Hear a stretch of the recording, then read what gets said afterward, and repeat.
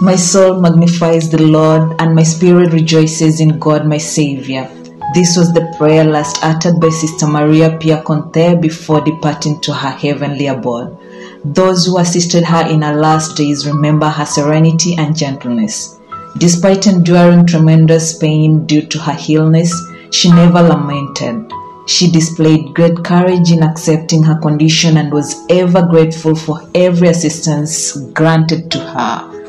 As written in the scripture, if you are faithful in little things, you will be faithful in large ones. Sister Maria Pia was meticulous in everything she did, and she handled even larger responsibilities with equal perfection and organization as a teacher, formator, treasurer, and superior. Mrs. Ilaria Salamena, the manager of Villa Maria, fondly remembers Sister Maria Pia Conte as a true teacher. She taught me a trade.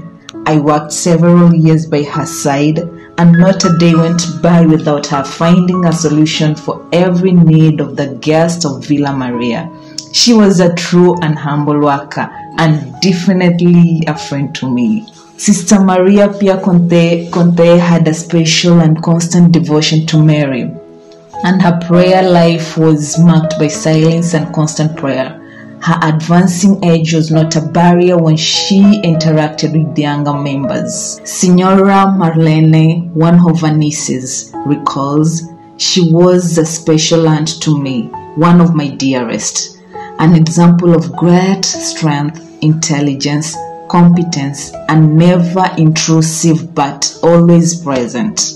Sister Maria Pia Conte, after fighting her battle against cancer, departed to her eternal rest on January 14th, 2024, in the presence of her fellow sisters. She will be remembered for her gentleness and faithfulness as a Salvatorian who fulfilled all her responsibilities with great love and dedication.